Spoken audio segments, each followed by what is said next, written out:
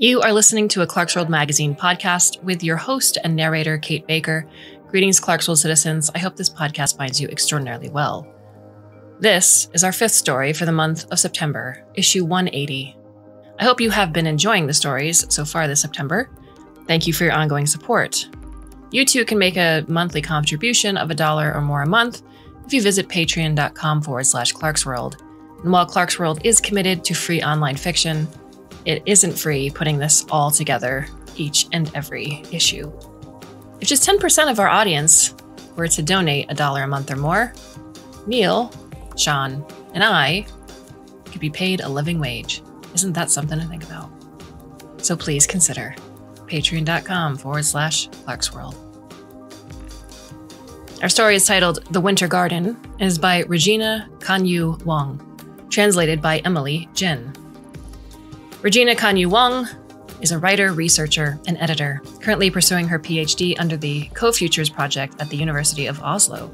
She writes science fiction, nonfiction, and academic essays in both Chinese and English. She has won multiple Zhihung Awards for Global Chinese SF, Chinese Nebula, SF Comet International SF Writing Competition, Annual Best Works of Shanghai Writers Association, and more. Her stories can be found in her individual collections of Cloud and Mist 2.2 and The Seafood Restaurant, various magazines and anthologies. She is co-editor of the Chinese SF special issue of Vector, the critical journal of the BSFA, The Way Spring Arrives and Other Stories, and All Woman and Non-Binary Anthology of Chinese Speculative Fiction, and the English version of The Making of the Wandering Earth, a film production handbook. When she is not working on science fiction-related projects, you can find her practicing Krav Maga, Kali boxing, and yoga, or cooking various dishes and baking her favorite desserts. And if you like what you hear, please go back to the language sheath. Our translator, Emily Jin, is a science fiction and fantasy translator, translating both from Chinese to English and the other way around. She graduated from Wellesley College in 2017, and she is currently pursuing a PhD in East Asian languages and literature at Yale University. As one of the core members of the Clarkesworld Storycom collaborative project on publishing English translations of Chinese science fiction, she has worked with various prominent Chinese SFF writers. Her most recent Chinese to English translations can be found in AI 2041, 10 Visions for Our Future, a collection of science fiction and essays co-written by Dr. Kai-Fu Lee and Chen Qifan, scheduled to publish September 2021, and The Way Spring Arrives, co-published by Tor and Storycom, the first translated female and non-binary Chinese speculative fiction anthology. Her essays can be found in publications such as Vector and Field Guide to Contemporary Chinese Literature. So, my dear listener, I hope you can sit back, relax, and let me tell you a story. The transition was much easier than I had imagined. Standing by the console, I set the parameters following my usual observation procedure. I had memorized the numbers when Jin first mentioned them, and I double-checked his experiment records, just to make sure. I rotated the security knob counterclockwise, punched in the password number by number, then pressed the green Confirm button. The 30-second countdown began. Nimbly, I hopped onto the transition platform and checked for one last time that the return to home base anchor was with me. I took a deep breath, closed my eyes, and, after a moment of slight dizziness, found myself in an alternative universe. The first thing I saw was a wooden door. I pushed the door open. Blinding light and blistering cold wind overwhelmed me at once. Instinctively, I turned to shield my face. The specks of fluorescent light caused by the transmission process slowly faded, and the mops, brooms, and detergent became visible in the dark, cluttered closet room where I landed. The world before my eyes was exactly as my peers had described. I had purposely made the landing spot of my transmission a remote corner to avoid trouble. This alternative universe was not all that different from the world I came from. Same physical constants, similar level of technological progress. The only differences were in minor historical details, market trends, and of course, some individuals' fates. Out of habit, I patted my sweater and pants lightly to get rid of the non-existent dust. After my eyes grew accustomed to the light, I walked out of the closet room and found myself in a not yet open bar. I located the back door and exited. It was a little past 8 in the morning, and the city of Dublin was just about to wake up from its slumber. The sky dawned blue. There was a light drizzle, and the rain landed on my face like cascading needles of ice. Already expecting the weather, I pulled the hood of my black down coat over my head. With quickening footsteps, I walked down the small street paved with cobblestones. The rain stopped when I took my second turn. The heavy rain clouds in the eastern corner of the sky dissipated, revealing a gold lining. A moment after, the clouds gathered, swallowing up the sunlight once again. I turned onto Dame Street and entered the College Green from the west. The triangular open space in which traffic passed through, in fact, had no green at all. The few meager trees had lost all their leaves in the howling winter wind, their bare branches pointing upward. To my east, there was a small patch of yellow, withered grass next to the front entrance of the Dublin Trinity College. Historical buildings stood south. The north was the old Irish houses of the Parliament, their grey-white outer walls blending into the overcast sky. The faces of the three statues above the colonnade were so weather-beaten that their features were barely recognizable. In the world where I came from, the Houses of Parliament belonged to the Bank of Ireland. In this world, however, a sign indicating Trinity College marked the gate to the compound. I walked into a cafe in the next street, sat down by the long table with a street view, and ordered an Irish coffee. A drink so strong first thing in the morning might not be the wisest choice, but I needed the caffeine to keep myself alert, and the alcohol to give me courage. Even after I'd gone through the transition and landed in this alternative universe, I couldn't bring myself to make a final decision. I hated making decisions. If life was a series of single-choice questions on an exam sheet, then I would have long ago failed the exam for making too many mistakes. I chose the wrong parent to live with after their divorce. Taking care of my mother, an alcoholic who could barely manage her own life, was the primary reason that I couldn't attend a well-ranked high school. I chose the wrong subject to study when I applied to college, wasting my days away in a STEM-oriented university, when my interest was actually in languages and literature. I chose the wrong advisor when I applied to graduate school. His popularity meant that the competition was especially cutthroat, and I often thought to myself that I would have been in graduate school already if I had aimed for a different advisor or simply had better records. Back onto the job market and having missed the hiring season, I found myself jobless with a degree in an area of technology so specialized that no company cared for it. Finally, the dean, worried that I would impact our entire class's employment rate on the university's official records, introduced me to a temporary job within the university, manager of Lab Number 3, the Department of Quantum Physics. Manager was the most generous way to put it.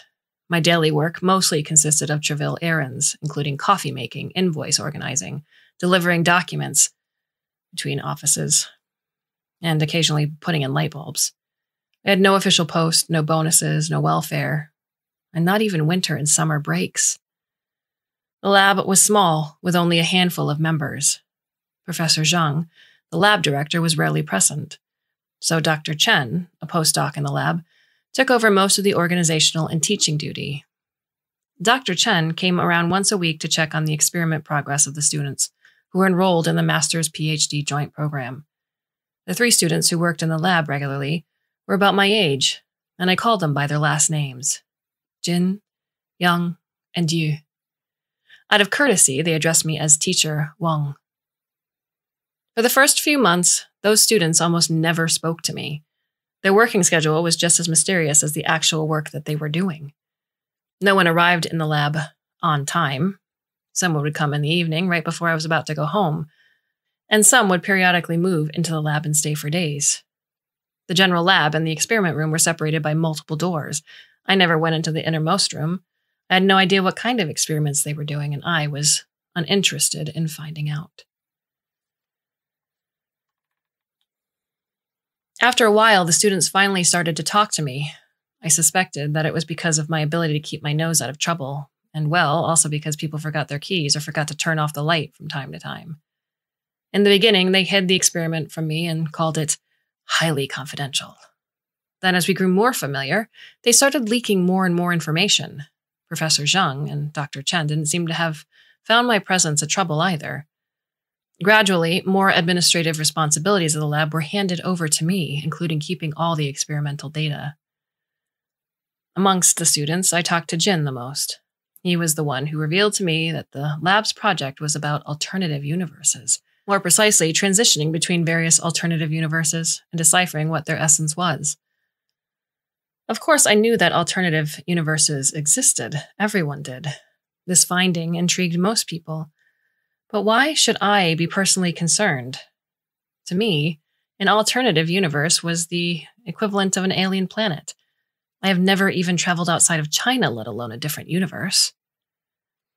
Jin told me that Brent Liu's transition experiment thoroughly proved the existence of Type 3 alternative universes, in which the wave function never collapsed.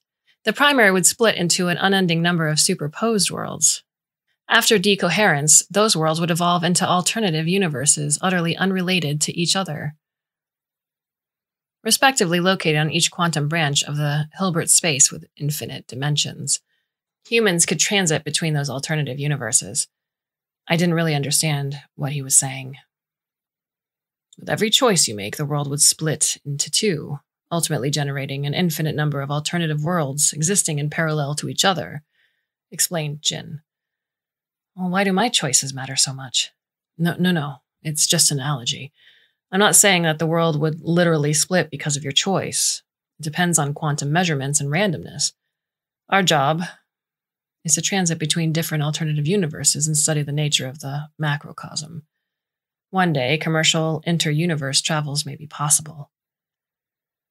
I nodded, pretending that we were on the same page. Hid's words, though, were not completely useless. At least they offered me an explanation for why my life was a mess.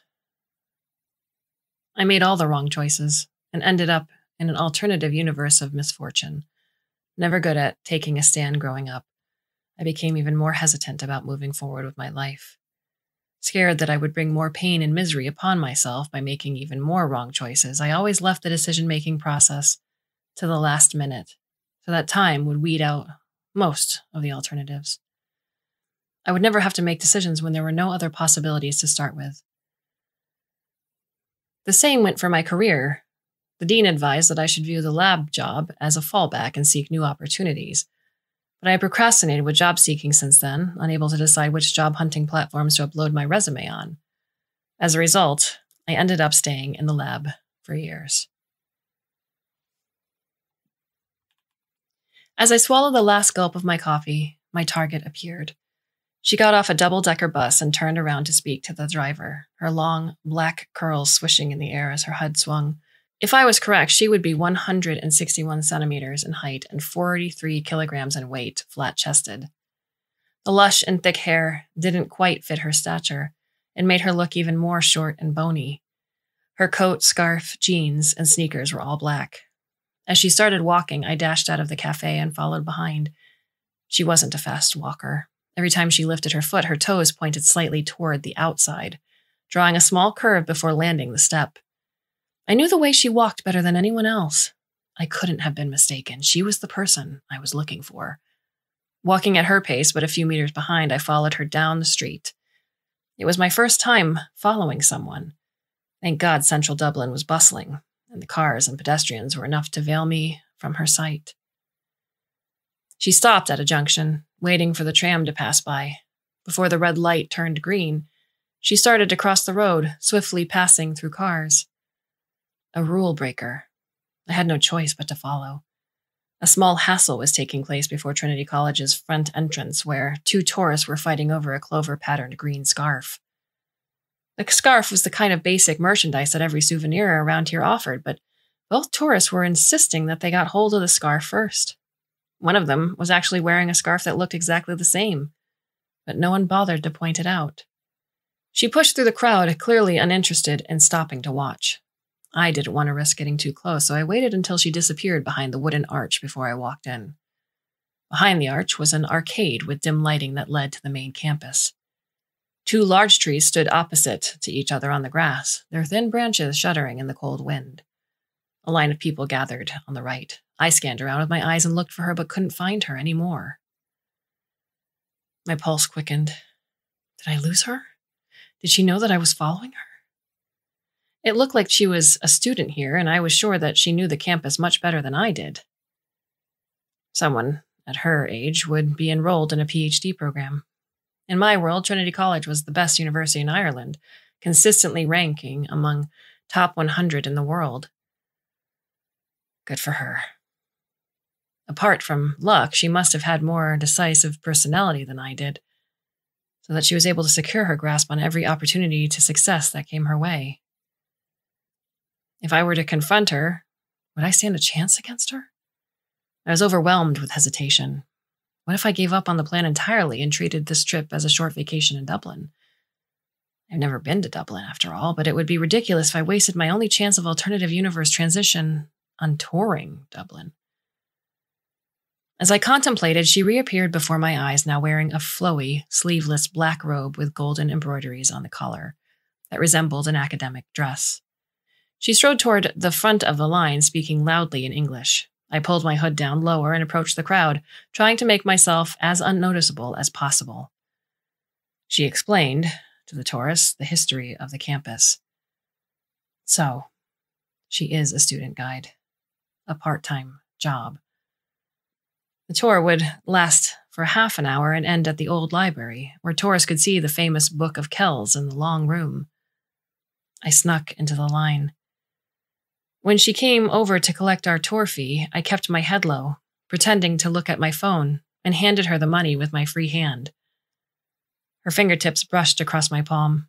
A light shiver went down the lines on my palm, stimulating my nerve endings. Did she recognize me? My heart was about to leap out of my chest. Just as when I was on the verge of blurting out to her who I was, she put the spare change into my hand and left for the tourist behind me. Inhale. Exhale. My racing heart slowed down. I didn't have to make the decision. Yet. She led the tourists onto the campus, introducing buildings and customs in rapid English. Her voice was small and low, so for most of the time she had to shout at the top of her lungs to make sure that everyone heard her. I felt exhausted for her. Tagging along, I observed her discreetly and prayed that she wouldn't notice my presence. On the other hand, I couldn't help but look around nonstop, barely able to take my eyes off the gorgeous campus. Historical buildings stood erect, shoulder to shoulder, constructed from stone bricks dated hundreds of years ago. Seen from afar, the thin, delicate cracks on the mottled green walls resembled complex and mysterious runes. For 1 second, against the pale light, I thought I had seen someone standing on one leg atop of the bell tower. When I rubbed my eyes and landed my gaze on the person again, I realized that it was only a very large crow. An instant after, it spread its wings, took flight, and disappeared into the layers of heavy clouds. This place was exactly how I imagined a university with hundreds of years of history would look like. The college years in my memory seemed even bleaker compared to the life she lived here. I vaguely remembered that I once dreamed about applying to universities abroad and changing a country to live in as well. Can I revive that dream? The 30-minute campus tour soon came to an end, and the group dispersed before the old library. Just as I was hesitating about whether to enter the library or to keep on following her, she came toward me. She walked in strides, her steps fast and steady. Sandwiched between the outer wall of the library and a crowd of tourists, I had nowhere to hide. She brushed one side of her hair back. For the first time after I landed in this world, I gazed directly at her face. Her chin tilted up slightly, and the corner of her lips were pulled into a firm line. There were 2 tiny moles on her right cheek. Her nose bridge was beautifully arched. Her eyes narrowed and her dark brown pupils were fixed on me, a face and scrutinizing expression that no one knew better than I did. Hey, she said in Chinese, her arm crossed at her chest. Which alternative universe did you come from? Asked the version of myself in this alternative universe, in a voice and tone exactly the same as mine. It was a hot, humid summer night. The air was so moist and sticky that I could almost glue together the wings of insects. I stayed in the lab past 9, waiting for the repairer to finish up fixing our air conditioning. I had already called Mother and told her that I was going to be late today. When she called again, I hung up the phone. The work was done, and I had no more reason to stay behind, so I packed up extra slowly, delaying the time to go home as much as possible. Teacher Wang? Exclaimed Jin when he exited the innermost experiment room. What keeps you here so late? The air conditioning repair was running behind schedule, so I had to wait. Did you just come back from a mission? Jin nodded. He started walking toward the lab door, but then halted after a few steps. What's the matter? I asked. You've been gone for 3 days, haven't you? Yeah, he sighed. Teacher Wang, guess who I met on the mission this time? Who? Professor Zhang. Yang? Yourself? I threw a few random names at him, but I didn't really care about his answer. No. It's you. I was stupefied. Me? To be honest, even after knowing the alternative universes existed, I have never considered such a possibility. Theoretically, I knew that every alternative universe contained a different version of myself. But with the world so big and the transition between alternative universes so difficult, I couldn't imagine that those versions of myself would be connected in any way. What does she look like? She looks the same as you, except she has long hair. Have you considered changing your hairstyle? I think long curls would suit you well. No, I'll give it a pass. I'm short to begin with, and long curls would only make me look shorter. I like my current bob better, clean and convenient. Jin muttered, and his face turned red. What did you say? No, nothing. So where did you see her? In universe number 34,257, transition coordinate 61, 589, 37I. Seeing my frowned eyebrows, he concluded, on the streets. What was she doing? She was walking. We walked side by side for a while, then we parted ways. Why didn't you follow her? Hey, I'm not a stalker. I had a mission to take care of, too. Then when are you going back again? Can you go check on her? Jin frowned and bit his lip. I don't think I can go back. Our research on that alternative universe is ending soon. Besides, even if I go back, I probably won't end up in Dublin. Dublin? Yes, I saw her in a foreign country. Does she live there? I think so. Well, I don't know for sure. Jin couldn't remember anything else. The silhouette of the woman that he had contoured, however, continued to linger in my mind. What would another version of myself be like in an alternative universe? What choices had she made that led her to settle down in Dublin? Perhaps she never broke up with Wu. Breaking up with my ex-boyfriend, Wu, was another major decision of mine that went wrong. During our senior year, he was offered a job opportunity in Ireland, and there was a chance that he could stay and obtain permanent residency. However, as a couple, we would have to endure long distance. He was torn between choosing his career and choosing to stay with me. I, on the other hand, was far more apathetic than I should be. What was the point of hanging on when we would very likely grow apart after leaving school anyway? I also had to admit that I was not in love with him the way that he was in love with me. In the end, he told me that he wanted to give up the job for my sake. To me, his decision meant pressure instead of care and commitment. I told him that it would be better if we separated instead. After a period of anguish and back and forth communication, he deleted me on all social media and left for Ireland alone. I let out a sigh of relief the day he finally left. It was already past noontime when her work shift ended. We went to an Irish restaurant near campus for lunch. After we sat down, she took off her coat and tugged down the sleeves of her black turtleneck sweater and sighed, but never removed her black rough knit scarf. The waiter brought the menu to our table. After a quick glimpse, she handed it over to me, not bothering to take a closer look. I ordered fish and chips and a mug of Guinness beer. All she had was a simple salad and water. The food came. Mine was immensely oversized. I recognized the fish as cod, and it tasted quite plain and flavorless. The beer, though, was surprisingly smooth and foamy. Do you want to try some of mine? I asked, pushing my plate in her direction. She shook her head and jabbed at the vegetables with her fork. I have tried it hundreds of times. The same food every day almost drives me crazy. Why don't you cook? Do you cook? She shot back, giggling. No, I responded candidly. Mother didn't cook either. We usually got takeout or ate in restaurants. I didn't like cooking. Too much of a hassle. I'd rather choose the same food every day over cooking, too much of a hassle. Besides, my husband doesn't eat Chinese food anyway. You're married? Yeah. What is he like? A local, an Irishman. I don't have a lot of great things to share about him, she said, pulling on her sleeves again to carefully conceal her wrists. I thought, well, in the world where I came from, Wu went to Dublin. Oh, no, we broke up ages ago. I was not in love with him the way he was in love with me. I feel the same, I said, swallowing a large gulp of beer. The bitter taste filled my mouth. Although I must say, I thought that you would have made a wiser decision. Very funny. Stop thinking that you and I are completely different people. Remember, no matter what choice you make, the ending is all the same. Well, at least you're in Dublin and studying at Trinity College. No, it's only my part-time job. I can't afford tuition as an international student, and they wouldn't give me a stipend. Well, then why? I stopped myself short. I already knew the answer.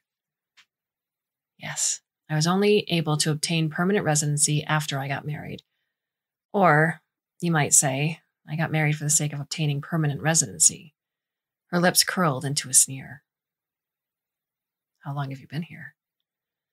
I can't remember the exact time. She took a sip of water. 2 years, I suppose? In the beginning, it was fine because everything here was still fresh and exciting to me. Remember being obsessed with Ulysses back in middle school despite not knowing what the book was talking about? When I first arrived, I traveled all over Dublin, following in Bloom's footsteps, like a pilgrimage. Of course. I used to want to major in English and study in Ireland. James Joyce, Oscar Wilde, W.B. Yeats, Bram Stoker. All of my favorite authors were Irish. I gave up because I thought that literature was useless. My professed aspiration was only an illusion. I never worked on improving my English nor my qualifications to study abroad. Why, this is my first time in Dublin, because I was too lazy to even plan for a holiday. When are you planning on going back? I'll take you around the city if you're not in a hurry. Oh, no, not at all. I have no idea what's going to happen when I get back. The lab should have found out by now that I'm here. So you basically snuck into this universe? Yes. Though with the return to home base anchor, they can't force me to go back. I brought it with me. What is the return to home base anchor? Our lab members use it to mark the coordinates of our homeworld and the alternative universe we travel to. Once the transition is launched, the anchor will know precisely where I am. If they have the anchor, they can summon me back. Same goes if I activate the anchor from here, I explained. Have you been to other alternative universes? You didn't seem surprised when you saw me, so I thought that you were familiar with the technology. She nodded. I have, but in a different way. I see. Well, let's take a walk then. You might as well enjoy. Well, sounds great. I would love to talk to you more. Deep down in my heart, I knew that I needed more information from her if I wanted to carry out my plan. A short lunch conversation was far from enough. We stood up and waved for the waiter to bring the check. She tugged down the sleeves of her sweater again. I didn't expect that Mother would fall ill. Well, I should have expected, given the amount of alcohol she consumed on a daily basis. More so, I should have persuaded her to do regular body checkups so she wouldn't end up in the hospital when the pain in her gut became intolerable and discover, out of the blue, that she had advanced liver cancer. Conservative therapy was time-consuming and expensive. She would live for a few more years at best, unable to take care of herself during the entire course of therapy. Experimental therapy was the only chance to cure her illness, yet naturally it would expose her to more risk. Choices. More choices. Damn it, why is life all about making choices? I was paralyzed by the immense fear of choosing the wrong option. The lab became my safe haven, my only escape route. The smell of disinfectant. The groans and curses that Mother made when she tossed and turned on the hospital bed. The weekly invoice nurses handed to me. With those things weighing down on my chest, I felt as if I were about to suffocate. I turned to alcohol the way Mother did. I drank every time before visiting her and rinsed my mouth repeatedly so that she wouldn't smell the alcohol in my breath. Apart from collecting a change of clothes for Mother, I almost never went home. The cramped 2-bedroom apartment was now too big and quiet, its emptiness a black hole that threatened to swallow me up. To be honest, I wasn't sure whether I would rather Mother live or die. She didn't love me. I knew that for a fact since childhood. She only loved herself. After she divorced Father, she has always been accompanied by at least one boyfriend. I suspect that she secretly resented me for choosing to live with her, and I, the unwanted child, was her burden. But did I love her? I wasn't sure. She was my only family. Father has remarried and moved on to a different country. I had no partner or children of my own. Who else could I love if not her? If occasional bickering was a way of showing that I cared, then perhaps I did love her. As I was deeply lost in my thoughts, comparing the 2 treatment options over and over again, Mother's illnesses exacerbated. She passed away much quicker than I anticipated. Once again, I waited until I had no choice left. When Jin found me, I was locked up in my office, drinking alone. Teacher Wang! Teacher Wang! Jin banged on my door. Let me in! I dabbed at my face to dry the tears, hid the liquor bottle, and opened the window for fresh air. After I made sure that there was no way he could tell what had happened, I opened the door for him. What's the matter? Did you forget your keys again? No, I'm just worried about you. Me? I'm fine. Jin didn't respond. He turned around and left for a moment, then came back in my office with a dozen bottles of beer. Well, do you want to have a drink together then? You're not worried that Professor Zhang would find out? I smiled mockingly. Nah, he never shows up anyway, laughed Jin, handing me a beer. I pulled my chair over so that I could sit next to him. I didn't know you drank. It's too cold now, or else we could go outside. I love sitting on the stadium stairs, especially in the summer. I took a swig. Teacher Wang, my mother passed away when I was a child, so... Jin stuttered.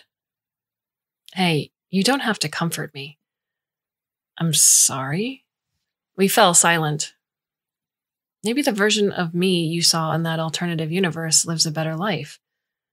Now I really want to travel to the past, meet her, and tell her to talk to her mother more often and make sure Mother does regular body checkups. Even if Mother tries to scold her, she should still take her to the hospital.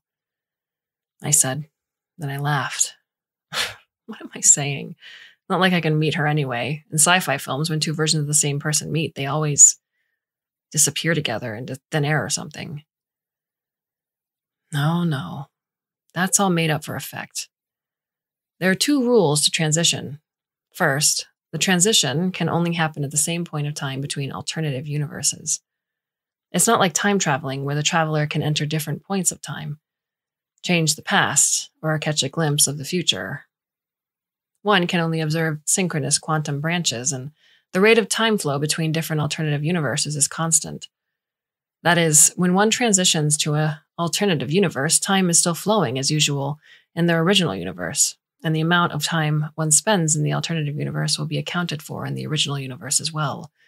If your mother had passed away in the alternative universe already, just like this one, there's nothing you can do about it. What a pity. When do you guys start working on time travel?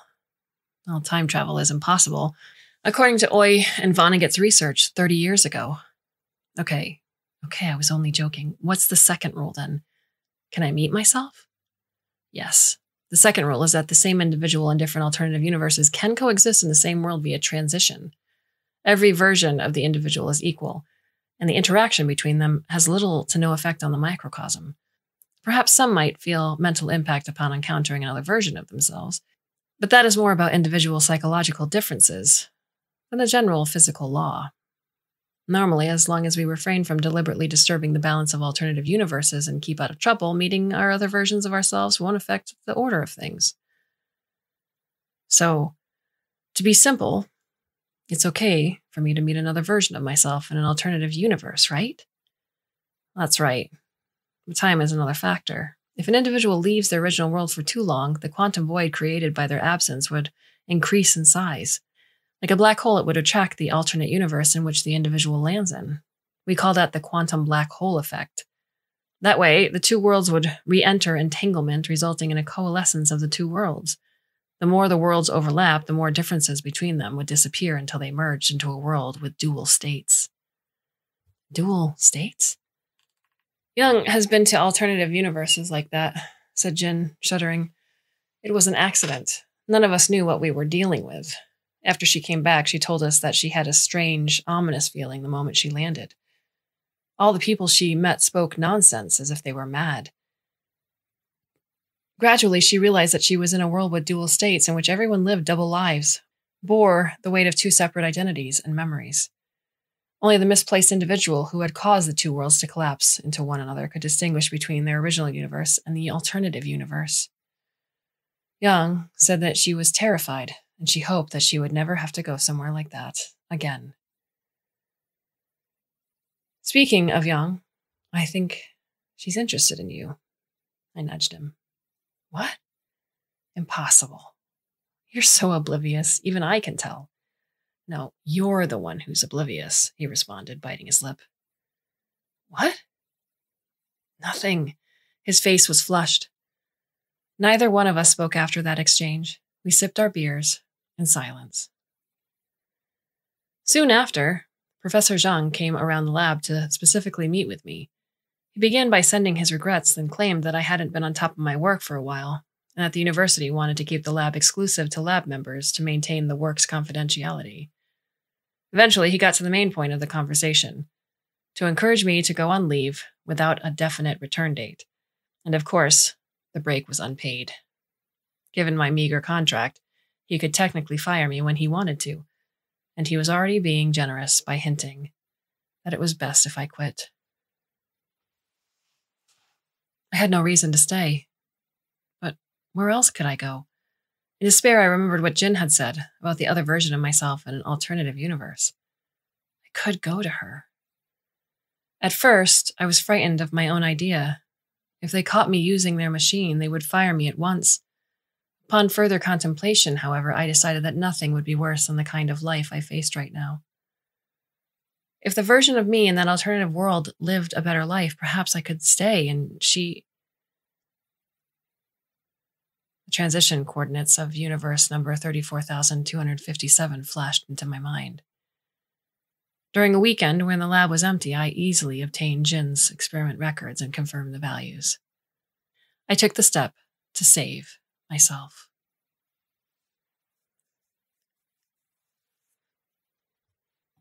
Side by side, we strolled down Grafton Street together, all the way to the southern part of the city. Neither one of us was looking to buy souvenirs, but even just walking between well-decorated stores and enthusiastic tourists made my heart lighten up. Every few dozen meters stood a street performer. We took a picture with an old woman who covered herself in paint and pretended she was a bronze statue. We hit the forehead of a naked tattooed man flexing his muscles at his invite with a brick and saw how his iron head shattered the brick. We peered into an eye-sized hole on a large wooden box for the peep show, having fun as if it were virtual reality.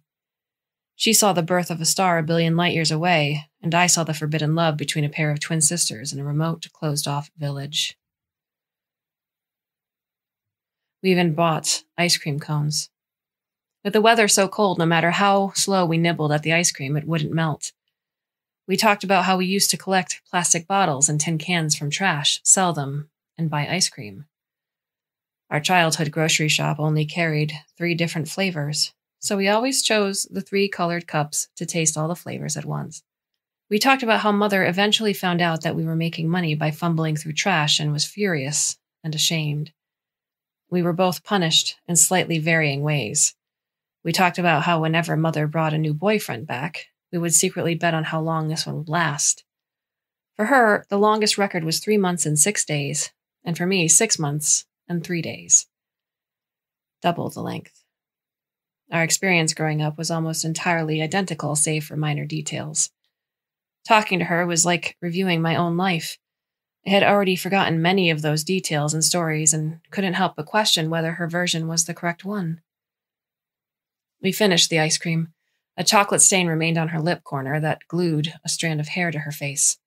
I reached out with my hand to wipe at the same time. She stuck out her tongue to lick. The tip of her tongue touched the tip of my finger, sticky and slick. She turned her eyes to me, and for a split second her gaze fell out of focus. The clouds dispersed and a beam of sun landed on her. Her hair was smooth and shiny like black satin. She smiled. I smiled back. Her fluttering eyelashes and dimple made me realize all of a sudden why Wu, as well as other people, have said that I had a beautiful smile. The end of Grafton Street was St. Stephen's Green. The walkway was littered with people waddling with canes, pushing baby carriages, jogging or catwalking. I couldn't believe my eyes. An extra-large Maine cat with long fur the color of snow and a collar dashed down the green, dragging its owner behind. The grass after the rain was freshly green. The imbricating evergreen leaves were a color gradient of green, yellow, and red, reminding me of clouds at dusk. I would have mistaken the scene before my eyes for summer if it wasn't for the bare branches of deciduous trees. We stopped by the lake to watch ducks and swans mate, then sat down in the lakeside pavilion to rest. A lady walked over. Her tall, magnificent purple hat with dangling feathers seemed straight out of a literary classic. She showed us a full-fledged curtsy and told us, "A wedding is going to take place here in 5 minutes. You can stay to watch, but the pavilion will be occupied." So we went to the green and joined the crowd of guests. Most of the people here were dressed in vintage suits and dresses, as formal as a lady we met earlier. They spoke to one another in an unfamiliar, ancient-sounding language that we couldn't understand. As more and more late arrivers cheek-kissed and joined the audience, the crowd grew larger. I exchanged a glance with her, and we indicated to each other with our eyes that our black clothes were probably unsuited for the occasion. "Do Irish people celebrate their weddings outside in winter?" I whispered to her. She shrugged. "I don't know." "Well, what about your wedding?" Her eyes narrowed. After a moment of silence, she said, "It was in the church." A priest dressed in white entered the pavilion and announced that the wedding would begin. The violinist's music was melodious and melancholic. The groom and the best man emerged, dressed identically and wearing the same solemn expression. For a moment, I thought they were ones getting married. The lady wearing the hat whispered in our ear in English, "Step aside, or else you'd be a part of the wedding pictures." Then she added, "I know what it feels like to appear in strangers' wedding pictures. People in my profession almost always photobomb if we're not careful enough." She was wearing heavy makeup.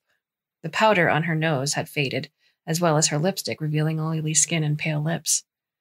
After a mere few seconds, however, she waved for us to come to the middle, as if she had completely forgotten what she had said before.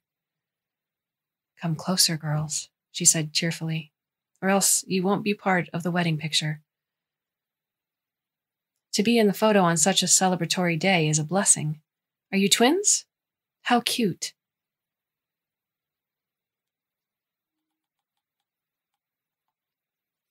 We exchanged a glance. She shrugged. We did not move. After the music ended, the bride appeared, walking down the aisle with her father by her side. With her delicate body wrapped in semi-transparent lace wedding dress, she smiled stiffly, and her shoulders were tense and shivering. Perhaps it was because of the cold weather. She was led into the pavilion and handed over to the groom, practically trembling at this point.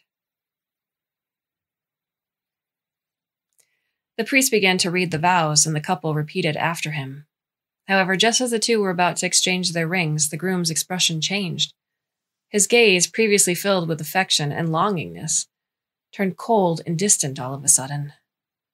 He stared at his bride, as if she were a stranger. The best man rushed forward, stuffed the ring box into the groom's hand, wrapped his arms around the groom, then broke into a crying fit. Some guests hurried into the pavilion and dragged the best man off. The groom examined his new wedding ring carefully and then turned to look in the direction in which the best man left. With a sharp cry, he tossed the ring box into the lake and ran after the best man. The bride, on the other hand, let out a heavy sigh. Lifting the hem of her dress with her hands, she ran toward the railing, about to make a dive. Luckily, a few others caught her before she fell. What's going on? I whispered to her. Are they all drunk or something? Her lips twitched into a sarcastic smile. Who knows? People here are drunk day and night. She pointed a finger to her temple and drew circles. Something went wrong in there. We continued with our park walk. I wanted to ask her about Mother, but whenever the words came to the tip of my tongue, I became reluctant to speak them out loud. Her phone rang. I saw Mother's photo on the lit-up screen. I had the exact same screensaver, so I recognized it in a brief glimpse. In the picture, Mother was grinning, ever so happy and carefree. I took the photo when Mother was not looking. She asked me to delete it, but I kept it anyway. She took her call, standing a few meters away from me. I couldn't hear what she was saying, but I could hear how she frowned, pressed her palms to her forehead, shrugged, and stomped. Fortunately, the call did not last for long. She hung up quickly and trotted toward me. Are you okay? I asked. She shook her head and said nothing. I could understand, though. Mother used to call me, sobbing, saying that she loved me, that she wanted to see my face and talk to me, and that I was the only thing left for her in this world. I could tell immediately that she was drunk whenever the words came out of her mouth, because the thought of me would never cross her mind when she was sober. After her death, I received a call from a man who claimed to be Mother's friend. She left some personal belongings behind with me, he said. Do you have time to pick it up? Send them back in a package, I responded, not really wanting to meet him. He agreed and hung up without asking my address. A few days later, I received a tightly wrapped package sent from someone named Huang. In the package was a hardcover photo album in the style of the past century. In there, I found hundreds of pictures of Mother when she was young. Her bangs were permed and sprayed with mousse. She wore wide-legged pants and shirts with dolman sleeves, neatly mixing and matching vibrant colors. She beamed at the camera, her head held high, her hands on her hips. In the background of those photos were landmarks and scenery all over China. In every photo, she was alone. I never realized that Mother was so beautiful and confident, as radiant as the sun. There was only one photo on the last page of the album, torn at the edges. Half of it was missing. The remaining half depicted Mother with a baby in one of her arms. She looked slightly plumper than before, her hair undone, but she held her head high, as usual, showing her signature pose, with one hand on her hip. The baby's face was turned away from the camera, pouting, as if about to cry. That's me. Tears streamed down my face. I sobbed and sobbed. Time has frozen at once. I have never cried so hard in my life. Mother was gone. The only family left for me in this world was gone. I was left all alone. What should I do? How should I live? I should be asking you this question. Are you okay? Her question dragged me back into reality. I found myself tearing up. Panicked, I dabbed my eyes with the back of my hand and explained, it's nothing. Just another thought of Mother. Don't worry. When I found out that Mother had died, I cried for days, she said. I stared at her, stupefied. Yes, in my world, Mother passed away as well. She was all alone back home while I was here in Dublin. I didn't even get to see her one last time. I have never cried so hard in my life. Who was calling you just now, then? I thought it was... Who? Her eyes narrowed. Oh, just a random person, someone with serious problems. Not my mother. I nodded. Strange, isn't it? I was so annoyed by my mother when she was alive. I started missing her, though, after she died. The only family left for me in this world was gone. I feel the same. Though I'm used to loneliness, the thought of actually being alone for the rest of my life scares the hell out of me.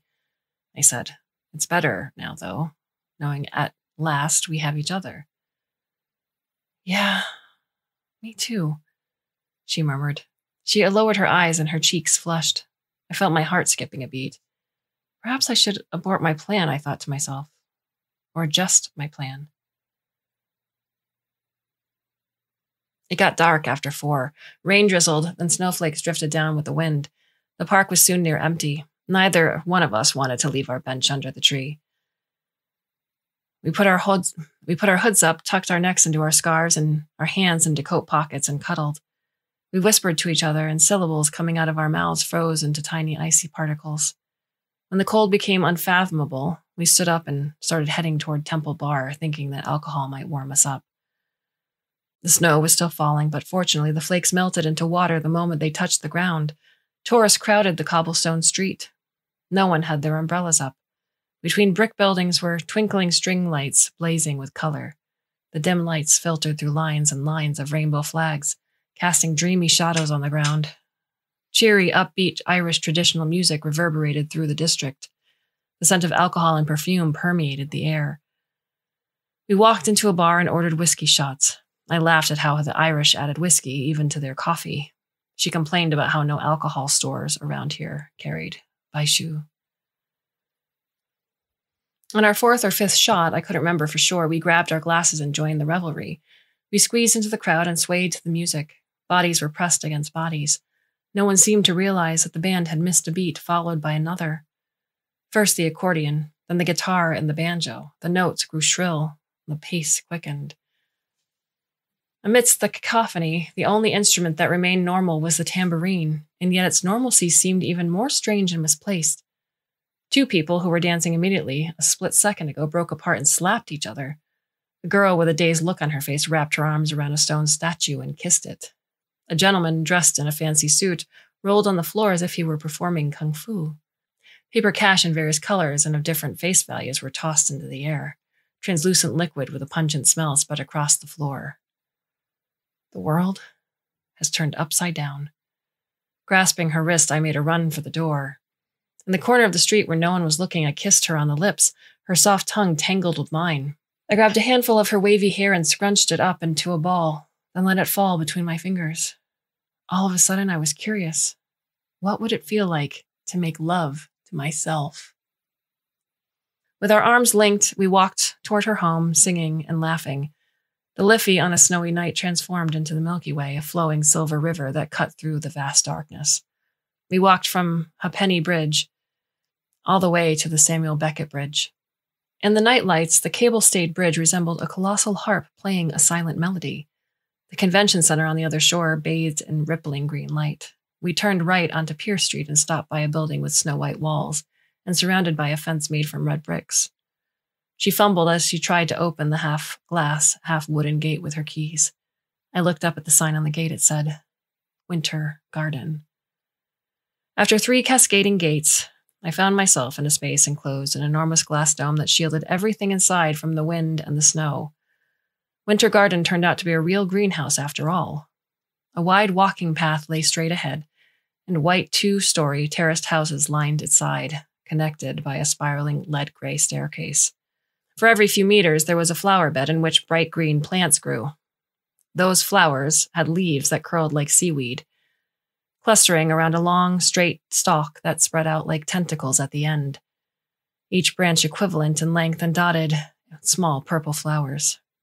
In the starlight, they looked psychedelic and mesmerizing. They did not belong to this season. Perhaps they did not even belong to this time and this space. She led me to house number 78 and opened the door. Our bodies were still entangling as we stumbled down the hallway and entered the living room. "Where's your husband?" I asked, as we took off each other's coats. "He's not home today," she responded. When I unwound her scarf from the neck, she tried to push my hand away at first, but eventually she caved in. On her bare collarbone were purple bruises, same as the bruises on her forearm that she kept on hiding behind long sleeves. I planted a kiss on one of the bruises, as gentle as a feather, landing on the surface of a calm lake. "Why don't you leave?" I whispered. "It's complicated to get a divorce here, even more complicated for foreigners," she said, wrapping her arm around my neck and hugging my head close to her chest. She tapped the back of my head with a finger, sending tingles down my spine. "I can't leave, even if I wanted to. This place is as hard to escape from as it is to stay in. Besides, my home is gone forever. There's nowhere I can go." "We can leave together." I looked into her eyes. "We can start a new life somewhere else where no one knows who we are. I have made a lot of wrong choices, and I'm sure you have too. I was foolish to think that your life was perfect, but it's okay. It's all over. Now we have each other." "Leave? Where? Another alternate universe? She gave me a strange look. We cannot coexist in the same space. We have the exact same face, fingerprints, irises, and DNA. One day, someone will find out. We can't travel together back to the world I came from, but at least we can stay here together.